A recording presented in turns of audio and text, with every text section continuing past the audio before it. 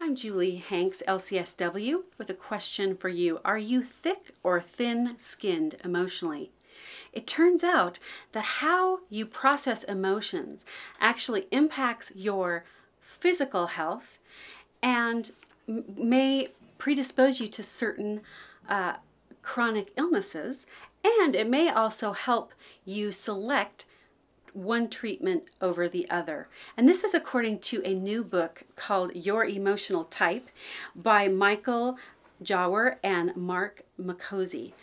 And they do a great job explaining the interplay between chronic health conditions and how we process emotions. And they say that our body and our emotions are not separate things.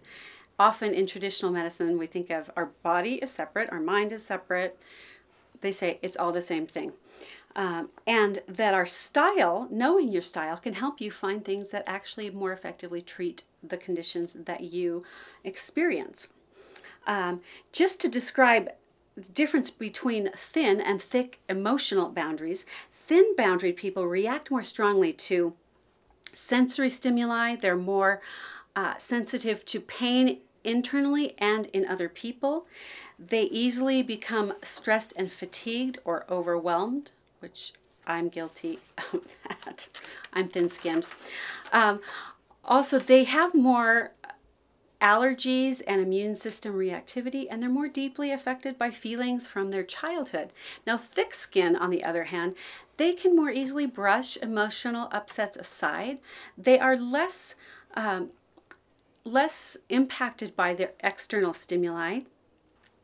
And what's really interesting is they don't actually feel their feelings less. Like, their body indicators will be just the same, but they are less aware of their emotions.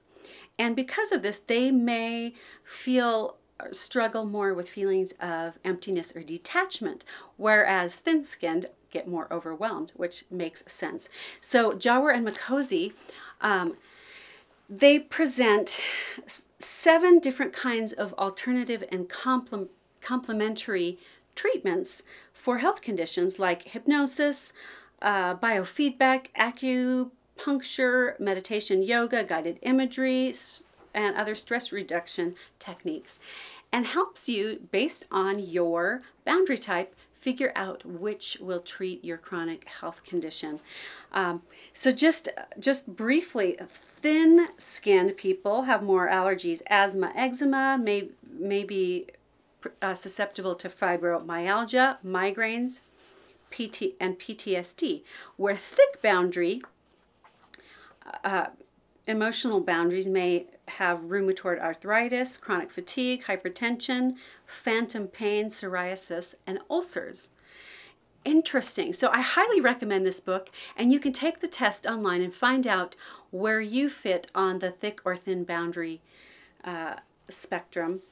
And this may help you take good care of your emotions and also your physical health. I'm Julie Hanks, LCSW. Visit my website, juliehanks.com, for more emotional health and relationship tips.